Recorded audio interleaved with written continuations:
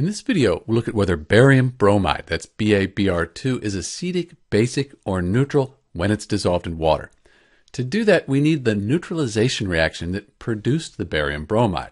So we have hydrobromic acid and barium hydroxide. They react, neutralize each other. We have our salt, barium bromide, and we get a water. It's a neutralization reaction. Once we have the reaction, we need to know the strength of the acid and the base so that we can use these rules to figure out whether barium bromide, BaBr2, is acidic, basic, or neutral. This chart is really useful to do that. So we're looking for HBr, and so we go down here. Here's HBr, hydrobromic acid. That's a strong acid, Sa up there. Then barium hydroxide, BaOH2, barium hydroxide right here, strong base.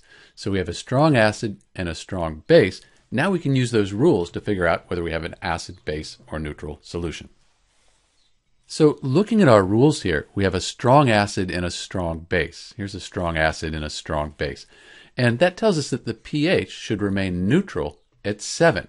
So in answer to our question whether barium bromide is acidic, basic, or neutral, according to these rules, we should have a neutral solution. This is Dr. B, and thanks for watching.